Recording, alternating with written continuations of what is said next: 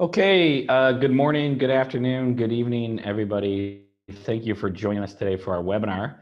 Today's webinar, we're going to talk about data locality in distributed SQL.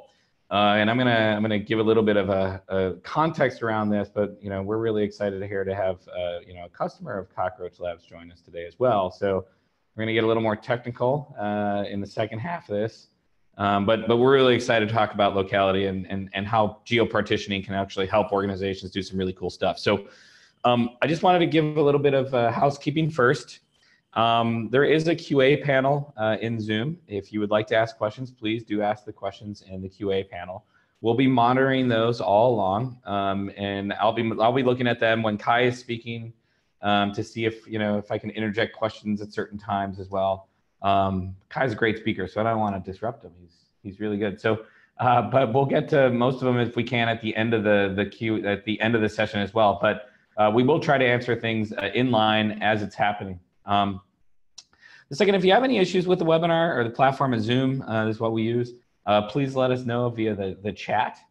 So there's a QA panel and a chat window.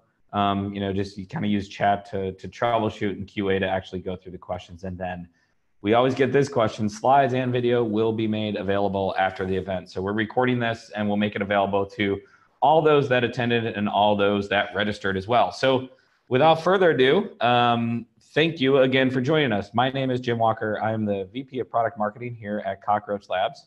And I am joined by Kai Niemi from Kindred Group. Good morning, Kai. Good morning, Jim. I'm sorry. Good afternoon to you, or is it good evening to you, right? Yeah, good afternoon for me. Yes. I'm glad to be here. Yeah.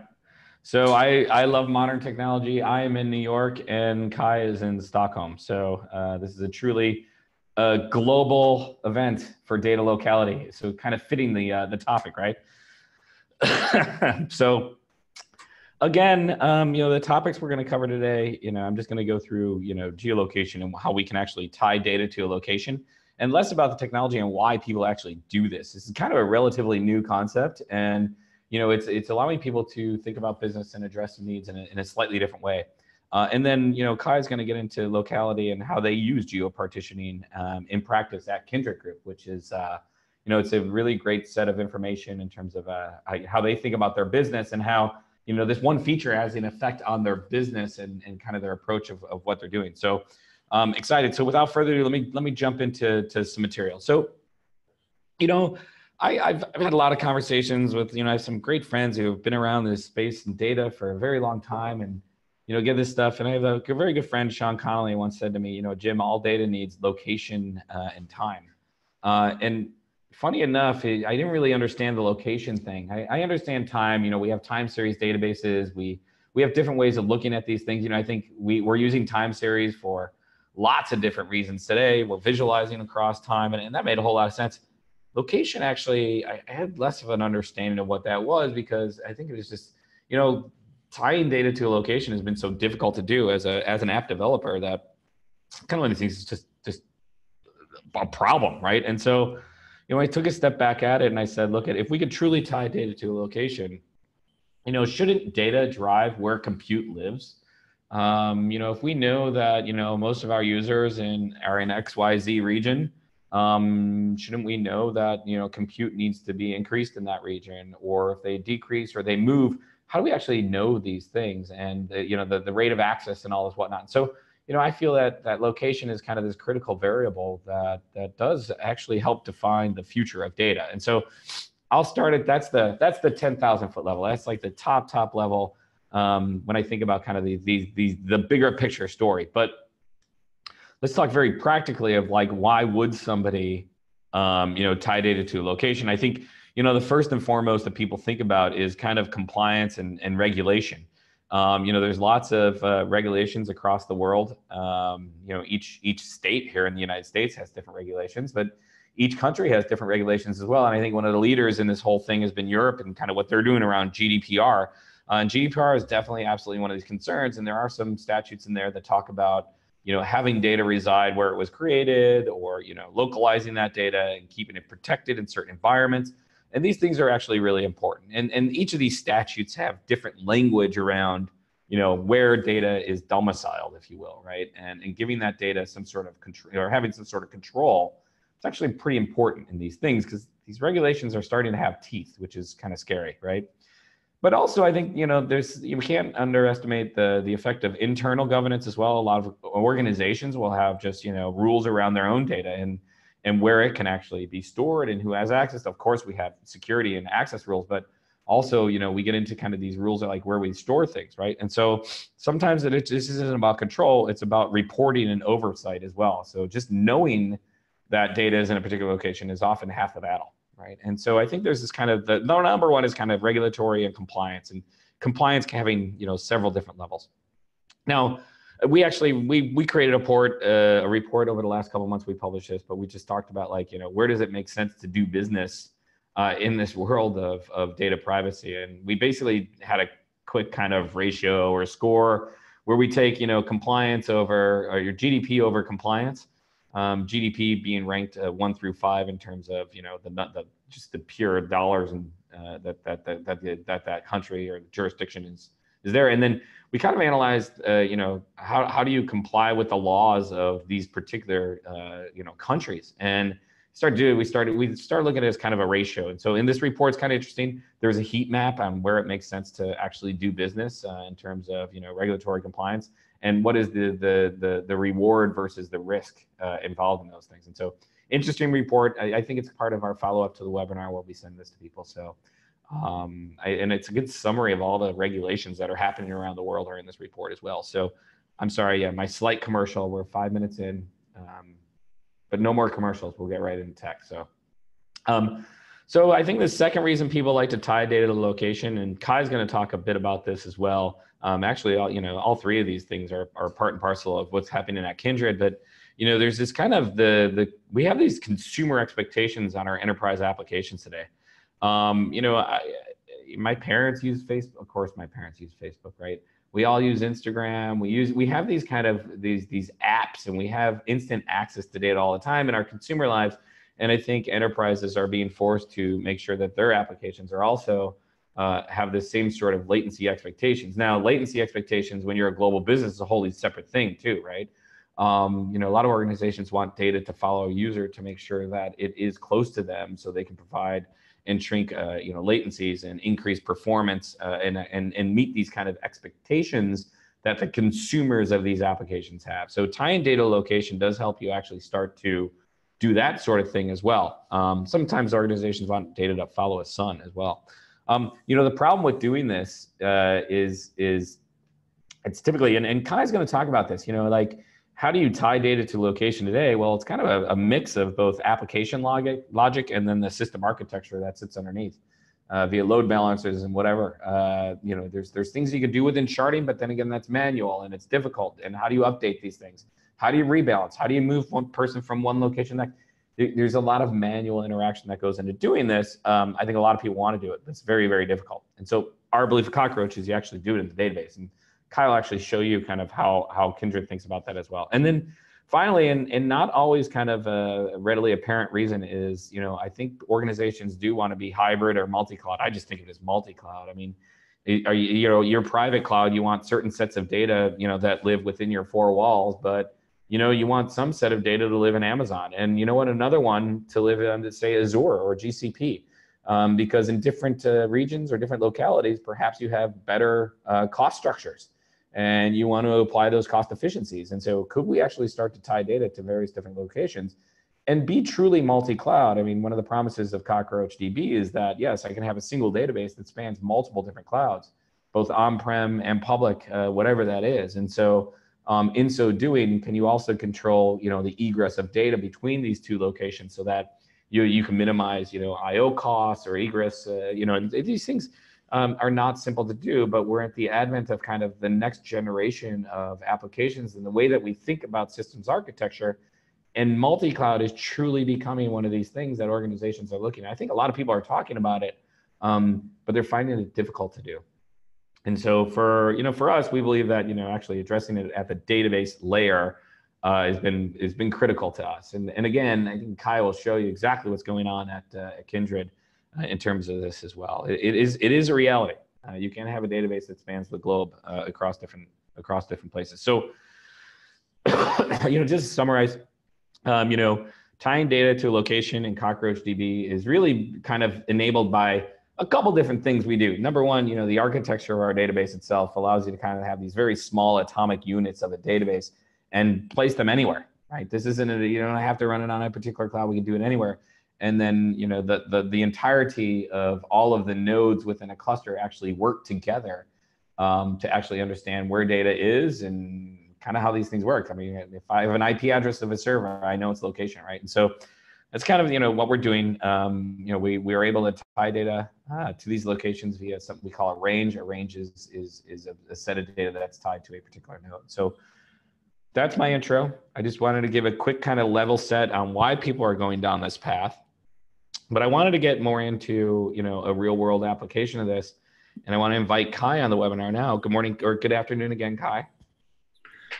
Well, good afternoon. Good. All right. So Kai's going to go through a little bit of what's happening at Kindred Group and how they actually use this technology to, implement some of these business kind of, or gain some of these business concerns as well. So take it away, Kai. Thank you, Jim. So continuing on to the next slide, I can just briefly describe a bit about Kindred. Kindred is actually one of the biggest online gambling companies in the world. We are a multi-brand company offering 11 different brands, ranging from 42 Red, Maria Casino, Unibet, and so on. We have a fairly large customer base, around 24 million customers spread in different regions of the world. And we operate under certain gambling licenses that regulates where we basically can support or provide a business in terms of data centers and other things. Our systems are fairly large, and it's based on microservices mostly. So we have a lot of moving independent parts in the platform, and we deal with very large transaction volumes every day. And most of these transactions are financial transactions where we have, again, strict regulations on how these are to be treated. So part reason why I'm here to talk about our use cases is because we are currently addressing a sort of a big challenge, and that is to provide the Kindred platform as a global online gambling platform. And this is something we are looking into now. So the main objectives in terms of globality can be sort of narrowed to these four points, and that is resilience, for us to always be able to provide for progress for our key customer journeys. And also in the event that we would have a correlated disaster or disruption scenario for our data centers, we would still be able to make progress on this. Agility, again, is tied to the ability to use a push button mentality on our platform to deploy it to some new re-regulated market in the world, and basically be able to do that with a sustainable operational cost structure, and not basically having the ability to run the platform with the same number of people running in different parts of the world. Compliance is very important in this domain, and it can be very different depending on which regions of the world we are operating in. Then when it comes to performance, if we want to be able to reach out to basically all markets in the world, a key for a good customer experience is to have very responsive systems. So performance is important to keep down the read and write latencies, and basically applying the same principles as content delivery networks do. Moving on, if we when we looked at CockroachDB, we early on saw what type of value adds it would bring to these business objectives. When it comes to resilience, for instance, it's a key component when it comes to how we deal with our transactional data. And it offers the ability for us to have a full survivability of correlated failures. And even if some data center would, for some reason, start to run at a degraded capacity, we can transparently rebalance that traffic to other functional parts of the larger ecosystem without assumptions on replication delays or any kind of manual protocols to failover traffic. It's basically just perceived as a stretched database cluster across data center boundaries. Agility we can address with CockroachDB in a sense that we can use the same guarantees and semantics that our platform is based upon today to a large extent. So we don't need to refactor or rebuild everything, because we still can use SQL and we can use transactions and strong consistency, which simplifies developing applications. Agility is also tied to the fact we want to be able to utilize both on-prem and cloud infrastructure capacity. And CockroachDB is a unique product that really enables cross-cloud on-prem hybrid distribution of the database. Compliance is tied closely, again, to the locality of data in many cases. And in CockroachDB, we have a unique capability called Geo-Partitioning, which allows us to basically pin individual rows in tables to specific geographies, if that would be some constraint through regulations. I will show a few more examples of that further on. This, again, the ability to partition the data to where customers are basically located, also, again, coupled to improving performance and mitigating the cross-link latencies across continents. So we can move our databases and our processing units, our services, closer to customers. We can get around these effects. Moving on. So when we looked at this problem early on, one approach that we declared pretty fast was that we didn't want to take a traditional path in this, which is that you typically have a primary data center and some standby passive capacity ready to take over traffic in case the primary has some outage. And then you take these pairs and basically deploy them to different regions of the world.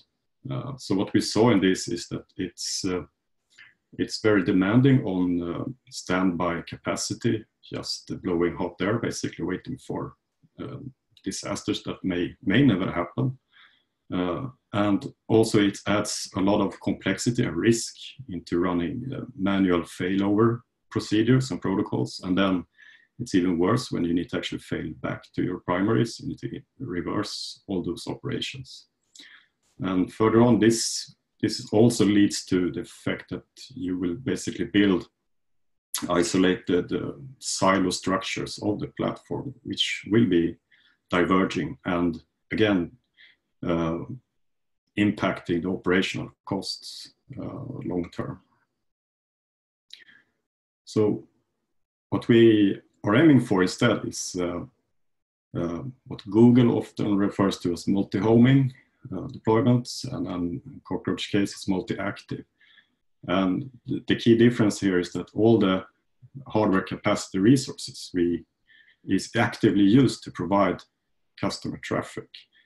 And because the data distribution is based on consensus-based replication, and we ensure that we have enough capacity to reach majority on writes across these failure domains, we can always be able to make forward progress even if we lose or have a disruption of one of the data centers.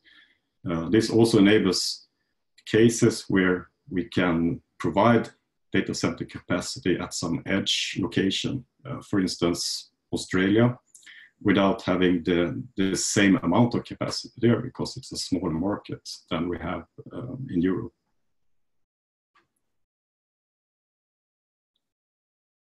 So when we looked at this problem, we also saw early on that when it comes to our microservices, the ones that provide the actual customer support for the customer journeys, they were mostly stateless. So they process requests, make some decisions, and then channel down those side effects of that processing to the resource tier. And scaling them is typically quite straightforward. What you do is just you add more hardware resources and you scale things horizontally, which usually works quite well. And you just need to ensure that your traffic is evenly balanced across these processing units. So scaling the stateless tier is pretty straightforward, even if we would add more data centers than we have today.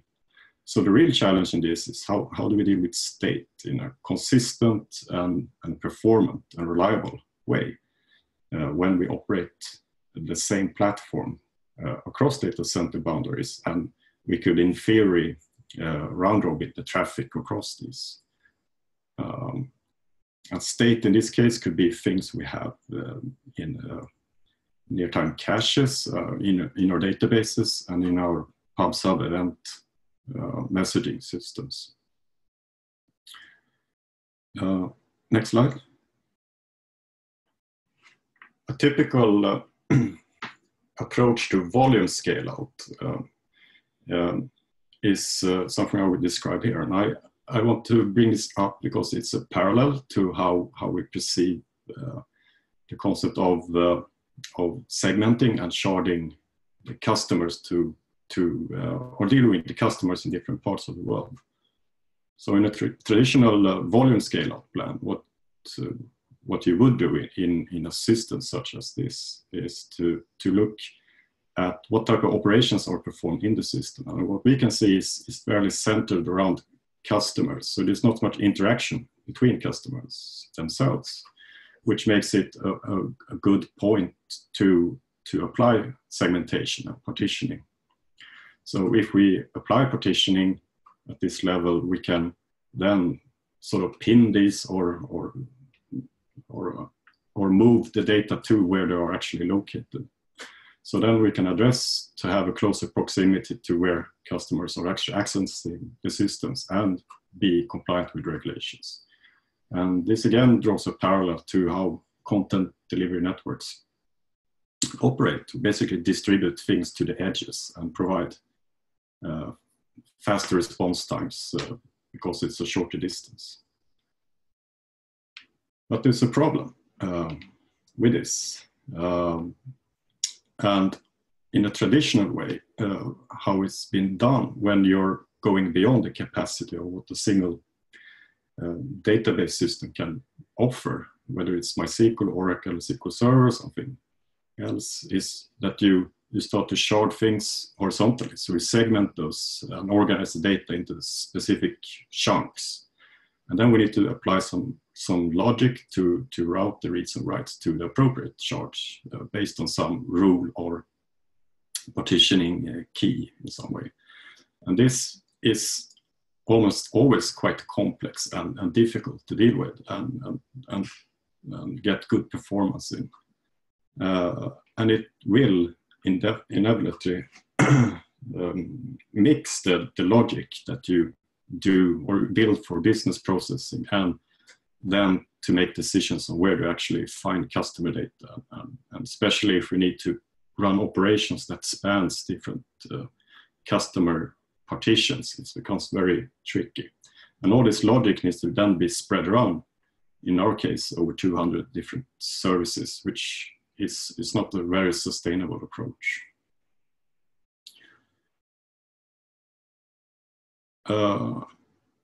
How this then is usually refined is that this awareness of the partitioning logic is put into some middleware, which takes on the responsibility to decide where requests are going. But still, it doesn't address the core problem. It's still a challenge to do. You might relieve some burden from the services, but you eventually end up at some point realizing that what you actually built is a distributed database system that at least takes on the same responsibilities. And again, you can run into different scenarios when this becomes a real problem. And resharding is one such thing. And resharding is something that could happen if the policies around the jurisdictions change for our case. Jurisdictions are not something that is always tied to geographies. And if these business policies change, then the sort of how data and where data is stored also needs to change.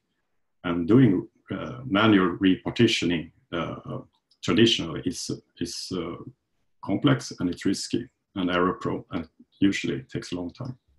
Yeah, and Kai, like even in the case of resharding and doing everything, there's still going to be some sort of effect on the application itself, right? I mean, in terms of like this manual approach, correct? Yes, it's going to add, as I said before, the complexity and to deal with the resharding and sharding logic. And in doing so, it's going to take focus from developers to actually address solving real business problems instead. And it's almost like its own major release, right? I mean, because if you're going to actually just reshard the entire database, you kind of have to have different environments. You're testing it, you're making sure things work, and then you actually go live with it, correct? I mean, it's not like there's no real-time balancing, right? It's kind of what I'm going at, right? Yeah, exactly. Yeah. That's a good point.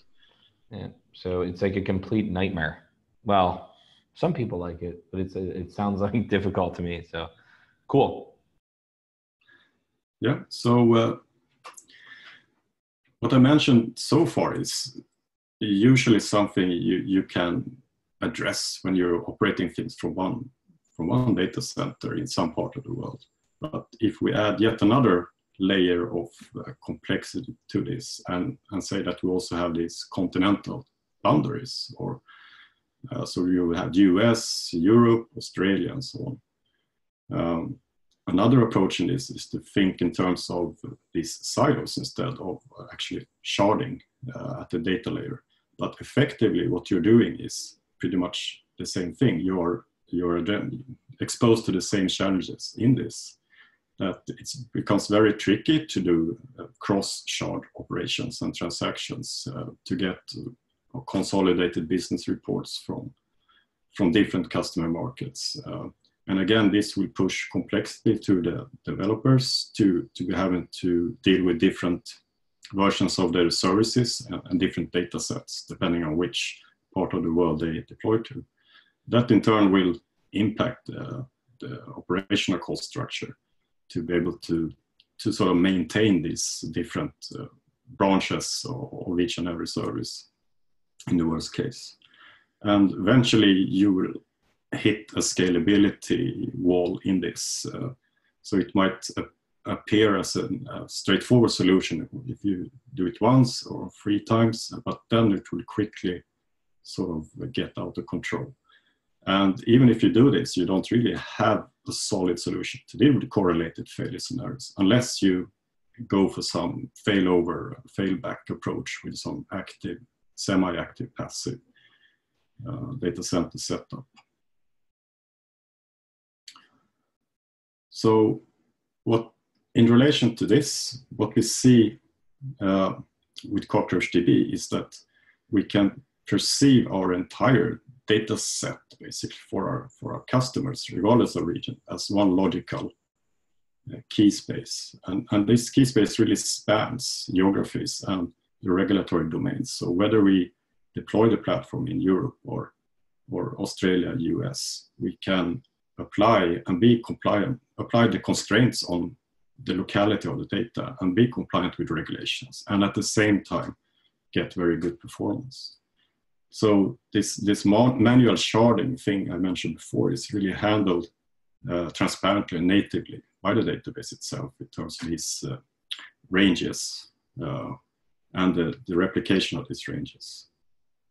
We have also the ability to control down to row level through geo-partitioning, which I will show a bit later. But in a more higher level, this model is really much more appealing, and we can also see abilities here to scale reads and writes in a horizontal scale-out fashion without running into the same limitations as you would do with manual sort of sharding models. And furthermore, if you look from a service point of view,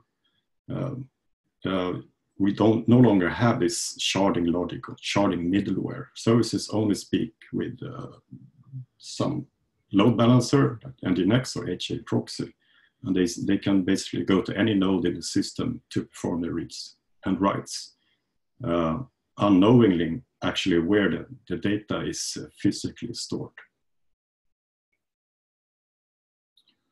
Hey, Kai, there was a question that came in about consistency in this kind of environment. I'm paraphrasing, but when transactions happen in different parts of the world or in different kind of regions, and if it is on a similar record, like how does that work?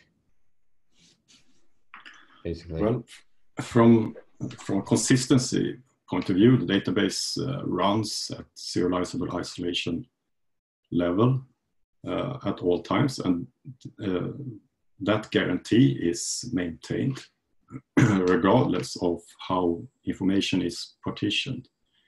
So, and serializable isolation is the highest level in the SQL standard, and this is honored by the database in all transactions. So if you would have some transaction that is concurrent and in some way interleaving and conflicting with some other transaction, it's going to apply the serializable resolution to that and ensure that you don't violate the ACID properties and semantics.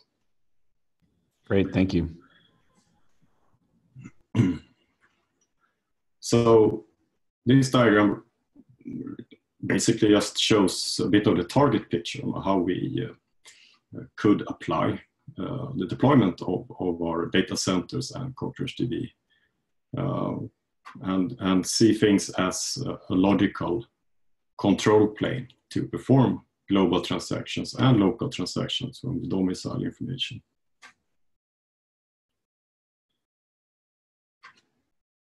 So let's move on. So in contrast to the previous diagram I showed about this, when looking at, again, top down from the stateless tier, starting there, what we see is that for most of our services, to go from a more or less singly honed deployment model to a multi-active, globally deployed system is a fairly non-disruptive transition effort. Simply because the fact that CockroachDB is a distributed SQL database. It provides ACID transactions and a familiar interface towards applications.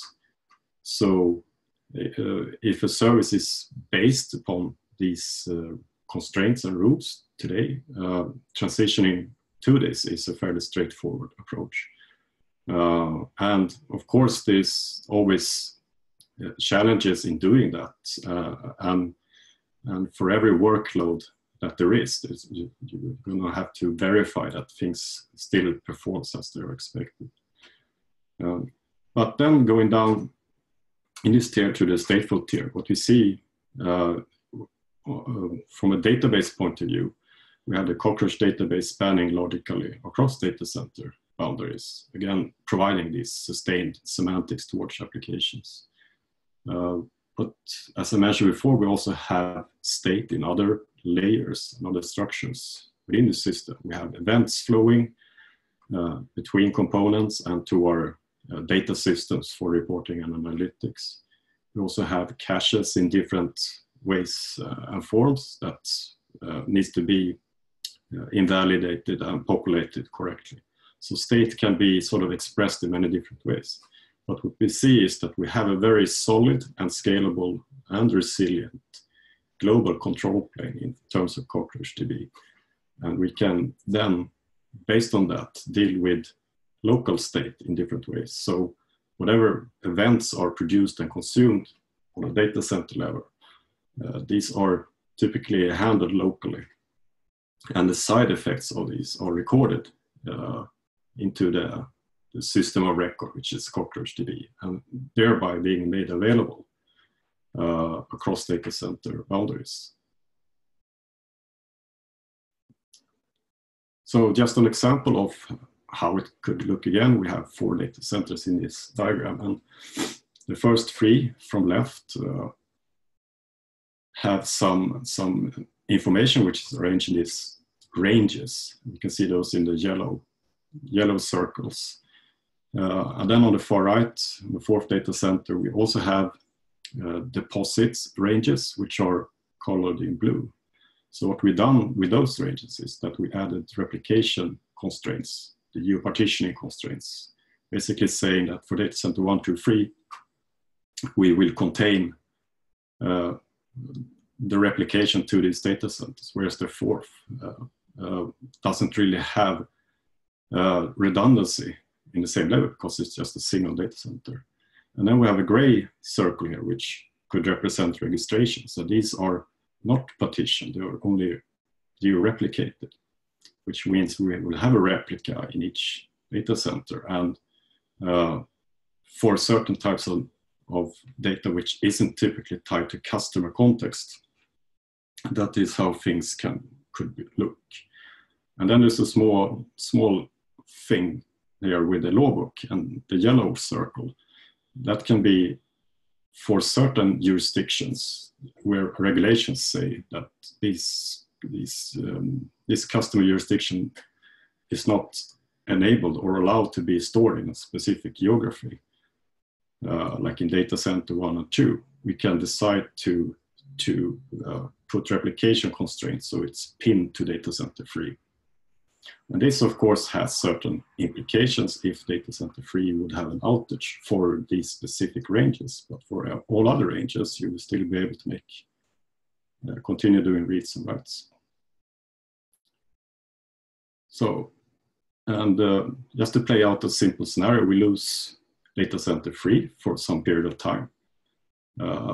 In doing so, it will not have an impact on customer traffic. We can still be able to make forward progress for all the ranges, even on the edge, on the right side of data center 4. And on the next slide, we have yet another example where data center 4 will have an outage.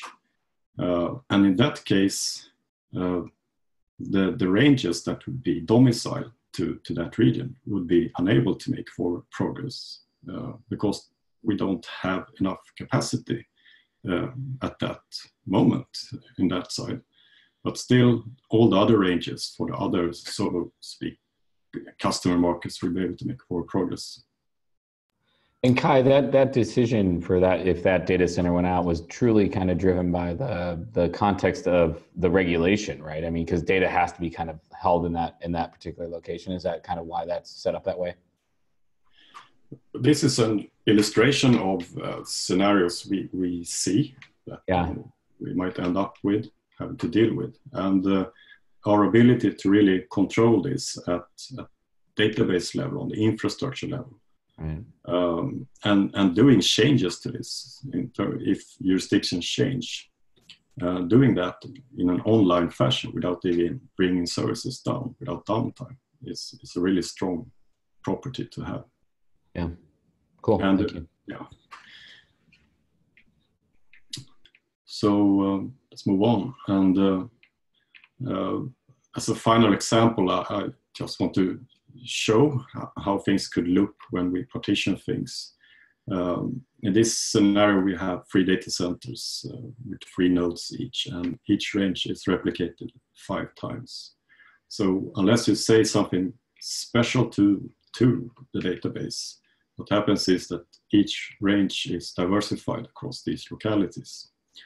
And the localities are DC1, 2, and 3. So they can be laid out in a totally random order like this.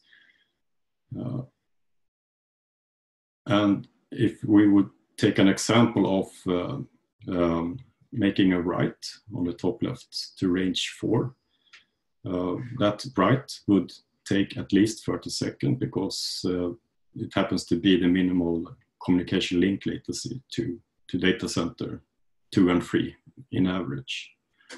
And because each write needs to have a majority of the replicas acknowledge on that write before acknowledging back to the client, you're going to need to make a cross data center call. So, and if we go to the next slide, what we have done in a scenario like this is that we added constraints, the geo-partitioning constraints on how these ranges are replicated. And in a case like this, we have put constraints on range 1, 2, and 3 to data center 1 and 2. And range 4, we have sort of put constraints and domiciled entirely to data center 3. And then we have range 5 here, which is not partitioned. It's just geo-replicated, as it was on the previous slide. So it will have its replicas sort of diversified across these 3 different localities. And this could be for reasons I mentioned, that there are regulatory constraints saying the customer data for this jurisdiction must be located in this physical location. Or it could be some edge data center far from the others. So in a read and write scenario for the third data center on the range 4, you will be able to make very fast local reads and writes. And if we look at the next slide, there's an example of the effects in this. If we would explore the idea of having 2 of these data centers in Europe and the third one in Australia. So Australia is pretty far away, so we would have 300 milliseconds at best link latency there. So a natural access path to the ranges in Australia would be locally from Australia, not from Europe. But in case you would make a write or a read to some range which is domiciled in Australia from Europe, it's still possible to do because you have the logical database spanning these boundaries. And by the same way, if you make reads that touch the local ranges in Australia, for the example, the range 4 data, you would have local read and write latencies. And I put a small star there on range 5. And if you recall, I said that this wasn't domiciled, it was geo-replicated across all localities. So you would have range replicas available in every locality. So in having that, we can provide very fast local reads because of a concept called bounded staleness and reading from followers. So if we read at a certain timestamp a few seconds back in time, we can provide consistent reads within a certain time bound. And that way we can provide globally fast local reads. And that is something that's very important and beneficial, and it sort of maps well because these type of data ranges that we would have are typically not tied to customers. And in that case, writes will be quite few on these data sets, but reads will be in the majority. Hey, so Kai, there was another question here, and I'm going to paraphrase again. Sorry to the question answer or the person who's putting the question out there, but I'll also qualify it. I know that you're fairly mature in using this type of capability and understanding ranges and locality and where these things work and their interaction with just the natural latencies of. I mean, we can't really bend light, right? I mean, it's physics problem at some point, right? How much care and concern, or how much pre-planning did you guys take into consideration when you designed ranges and where data was going to live and this sort of stuff. That's a big paraphrase of the question, but I think I captured the essence of it. It's really kind of around how did you plan for this, basically? Well, our plan was centered around where we have our core customer markets today, and in relation to our customers in Australia. That was sort of the starting point in this. And after that, we also observed that the US market was getting regulated, and that is yet an extension of the Australian use case, really, to be able to provide fast local performance in any part of the world and be compliant with, at the same time, with the regulations in that locality. So it was more sort of based on what we knew in terms of the link latency distances and how big our markets were in relation to that. And if I'm correct, Kai, you guys have also done a fair amount of tuning along the way as well, right? I mean, this is kind of another one of those kind of dials that you can play with within the database to get things right, correct? Yes, we've done a lot of testing and tuning. And of course, we've done a lot of studies on how to approach this in the best way.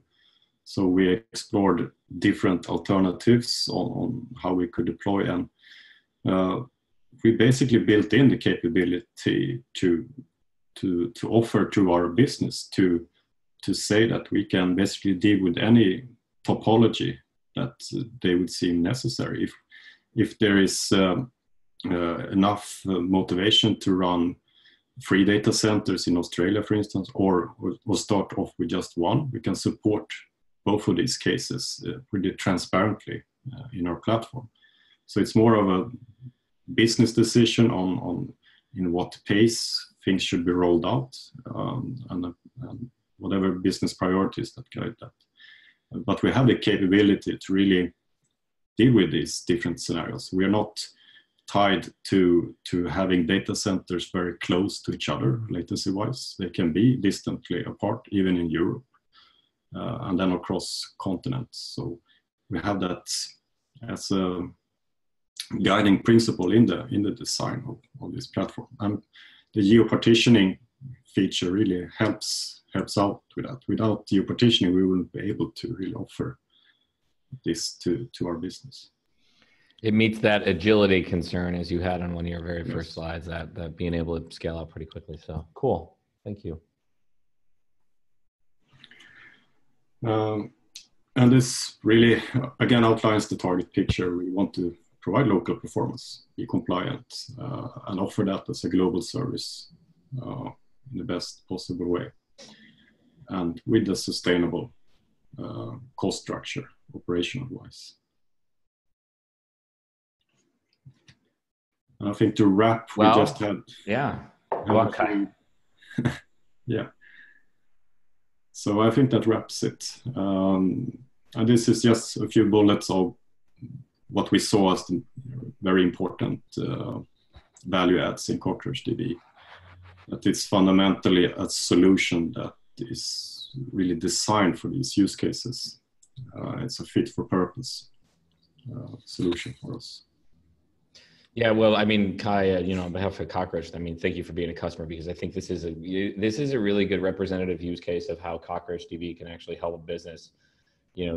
Just that, I think the agility thing is one of those things. It's like the ability to do these things fairly quickly. Like, can you imagine as you guys expand into other regions, what it's going to take to actually scale out the data side of things and what that would look like with kind of a traditional database? It's fairly complex, right? So. Yeah, and I think that agility thing is kind of one of those things where it's like, meanwhile, providing kind of, ensuring that transactional consistency is happening and data resides in the right place and eliminating the operational complexity of things. Okay, I'm sounding like a marketer, but these things actually apply very well in your use case, I think. Very well. It's good. It's a good way to combat complexity. Yeah. Complexity is always the primary enemy of agility. And we already have a fairly complex domain and complex ecosystem already. And adding this globality aspect to it, running it in different geographies, doesn't simplify things. So we need to really see how we can contain that complexity of yield distribution. And putting that into the infrastructure tier, into the databases, is an appealing option. Cool. So there were a couple of questions, Kai. I'm just going to go right to the end and we'll end it up here. I don't need to do this summary. We've talked a lot about CockroachDB, and actually I love this question. So one of the people in the QA has asked, what have been some of your biggest challenges or problems with CockroachDB so far? So we talked a lot about how, there's a lot of value. This thing all sounds really great, all these things, but like, this is not simple stuff either, right? It's a bit of a paradigm shift and whatnot, and I think there are issues. So what are some of the biggest challenges you've had with CockroachDB so far? Yeah, that's a very good question. Well, one of the challenges is, I think, applies to any transition effort you make from one database type to another. And that is to have some predictability on how it will impact on different types of workloads. So we can make some assumptions that for certain types of workloads, it will be pretty straightforward transition. And in other cases where some workload is especially optimized for a specific type of database, you may run into some surprises when you migrate. So having the perception that it's just a drop-in replacement for anything without any trouble and hassle is a false statement. Of course, you need to go through your systems and look at your workloads and so on. But we also have a very wide spectrum of different types of components, ranging from very transaction intensive to not so transaction intensive, but more of a semi-analytical nature. And it's hard to predict the impact of this entire spectrum up front. You actually need to pick through this spectrum and try things out. So in some cases, it's been a challenge to get things working as we wanted, but eventually we solved these things, and today we can basically provide even better performance that we did before. Interesting, Kai. So you just answered the second question at the same time. So literally, the first question was, what are some of the challenges? And then the second question that came up is like, how do you import data from, traditional databases into Cockroach? And then, what are the processes around that? I think there's like there's this initial import, which is a fairly tactical event, right? I mean, that's pretty straightforward, but I think everything you were talking about just now is the stuff that gets of a concern, right? Like any migration from one database to the next is going to have operational or just kind of complexity to it, right? It'd be, it's not pragmatic to think that these things just work, right? We're dealing with systems and data. It's just, nothing is ever perfect, right? Exactly, but we need to put it into perspectives also and see that if we would have to choose a totally different type of data model and not being able to use transactions or SQL for that matter, right? It will be a very big invasive effort to migrate to that. The SQL problem alone is one of the biggest. I mean, the database has got to be SQL. That is the language of data, and I think that's kind of one of those core things that when I look at a database, it's got to have that, because otherwise my people can't code and the stuff I'm doing doesn't work. And so I think that the compliance thing is actually a really big thing too. So it's familiar and it's not going anywhere anytime soon. Yeah. So there was one last question. We have 2 minutes left. I'm just going to ask it. We don't have a whole lot of time. In the beginning, and again, I'm paraphrasing, in the beginning, I talked about multi-cloud as well in terms of being on-prem and being in the cloud. Are you guys doing that today within Kindred? We are looking into doing multi-cloud and hybrid on-prem deployments for this. We're also already using certain cloud capacity for data processing and analytics and reporting. And we see that we're going to utilize that even more in the future. our primary site and data center today runs on-prem still, but that is in the roadmap to look into it. Okay. One more question. I'm going to take one more, right? And so, how does backup this globally distributed data work? And I'll give a little bit too, because it's distributed data, and there's no such thing as active passive anymore, right, Kai? I mean, it's kind of all active all the time. Every single node is taking on traffic, and data is replicated across the whole thing. So I think in real time, we start to think about RTO, RPO. Data is, those things, those issues kind of start to ease away, right? Just because of the nature of the database. But are you guys doing kind of, backup as well, beyond that capability?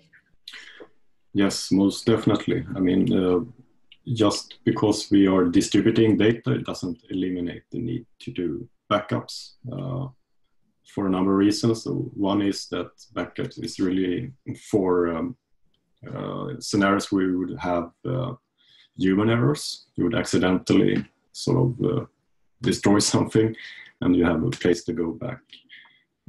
So backups is still something that is needed, and it's natively supported in the database also. And we do have strategies for how to apply this also in a globally geo-distributed deployment model. We're going to still use backups. So distribution doesn't really replace it in any sense.